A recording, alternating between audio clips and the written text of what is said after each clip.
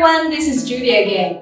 With the development of video technology in the past decades, video image quality is greatly improved with much sharper pictures and better colors. Now, 4K is widely applied and streaming services are becoming more and more popular. Those all require a high-efficient video codec technology to improve the quality and reduce the file sizes. And that's why we need HEVC. As a professional solution provider of IP-based video transmission, Onvif recently released the first 4K UHD video encoder with HEVC, the S2. And the S2 features all protocol supports. It supports HX and SRT, at the same time can support RTSP, RTMP, HLS, UDP, etc.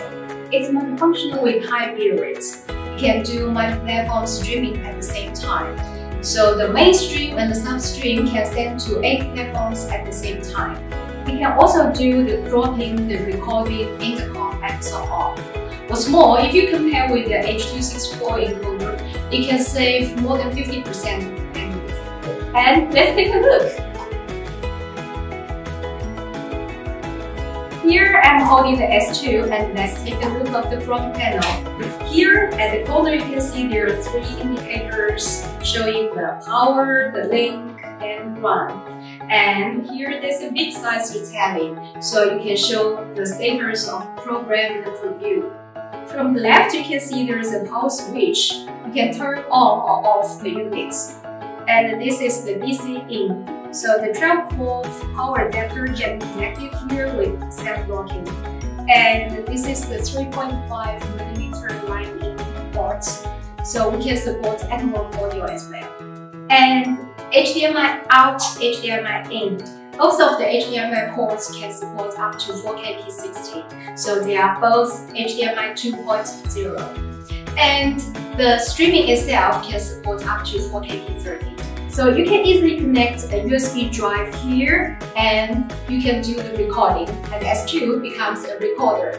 Or you can directly connect a USB headphone to the USB ports, and using the Onvif Intercom server, you can also do all those kind of intercom functions. Or you can use a USB to serial adapter to control the PoE camera. By the way, the S2 can also support NAS recording. And here is the Ethernet port with PoE.